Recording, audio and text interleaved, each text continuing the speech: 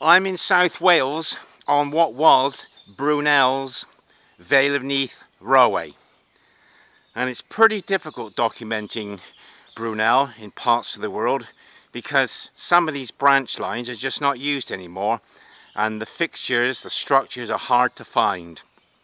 Today I photographed two beautiful viaducts east of Neath,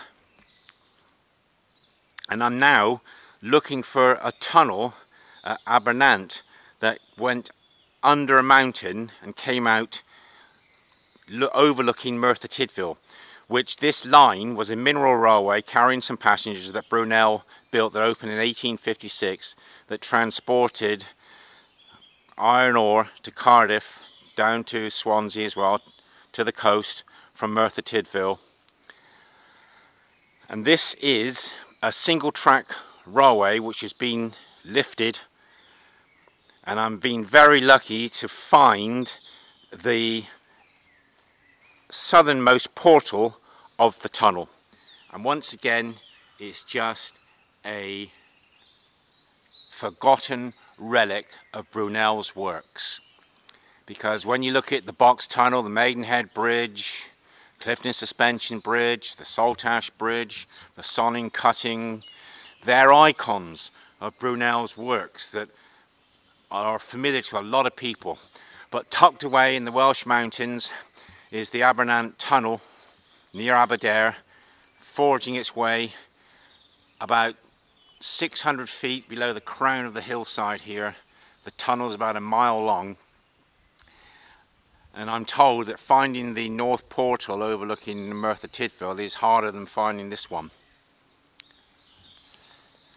There were several branch lines in South Wales, mainly carrying iron ore and coal from the head of the valleys down to the coast. And the other dales in Merthyr Tydfil, Dowlace, photographing the site of a house that Brunel visited to visit the iron masters who sponsored or helped pay for the railway, which was sponsored by the GWR, the Great Western Railway. But it's pretty tricky finding your way around South Wales because some of the language, the names are in Welsh, don't know how to pronounce them. And places like this are hard to find on any map. So this is one of the forgotten gems of Brunel's life, bearing in mind that he physically surveyed this, what you see path now.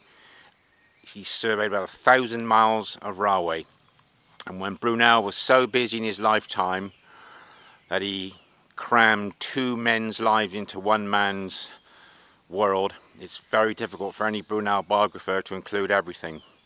But the book I've virtually finished has collected all the details I can find from 20 books and put them into one, so that little lost gems like this portal are included.